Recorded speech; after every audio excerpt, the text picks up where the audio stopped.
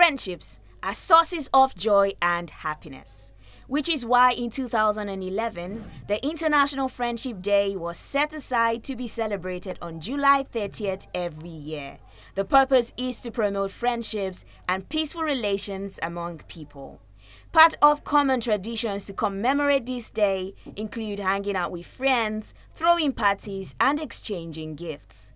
This year's theme is deepening international friendships. The focus is on bridging distance gaps, cultural differences, and language barriers. In addition, going ahead to form new friendships and maintain relationships with old friends across the world, especially leveraging technology. Making friends, like you said, of different races is always a good thing because you get to understand different cultures and you can also have a different experience learning more from all these people. So yeah, it's really good. Maintaining friends across the world is challenging, but if you make it a priority, and also you have to be understanding and also open to talk about different things that you're going through as you're going through them, I believe that it will still work for you. I've been able to make friends like with the people I live with.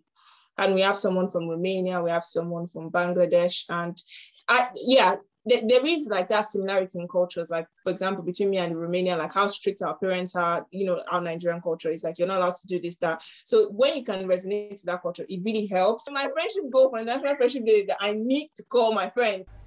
The day is not only to reflect on ways to promote peace amongst individuals, but among communities and nations. Make sure that you care for your citizenry. Make sure that there is justice and equity, period, and everything will be okay.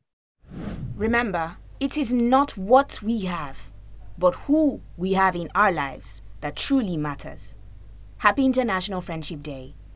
Gabrielle Egu, reporting for News Central TV.